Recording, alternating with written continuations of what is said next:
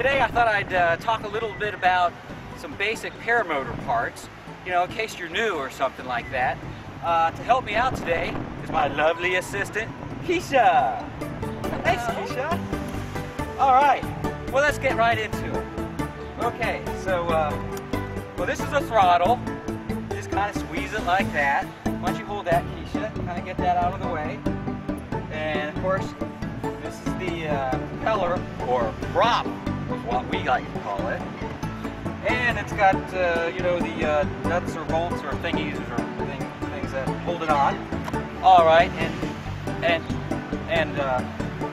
hey, okay, over here.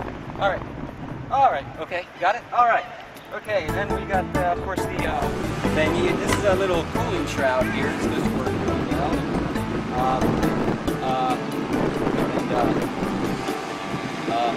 Hey, over here. Come on, let's focus. Come on. Okay.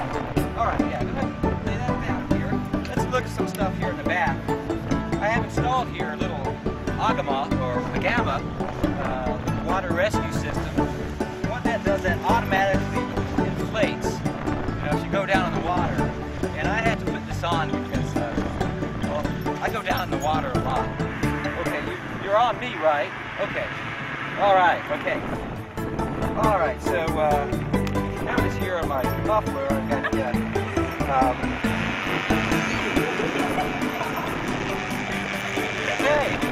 Anyway, so I don't know if you can really see this. I know you zoomed in on this. This little character here, and all right. Anyway, part of my emergency deployment system, and what to do.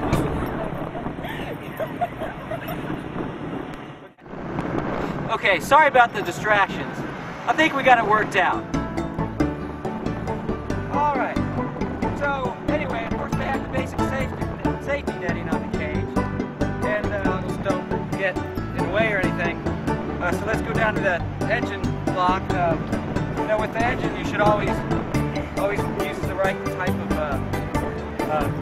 oil, motor oil, like castor oil and olive oil and oil Olay, and then there's the carburetor thingy, and okay, I can't do this. I'm sorry, guys.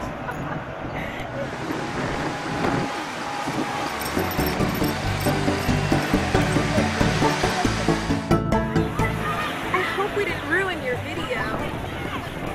That's okay.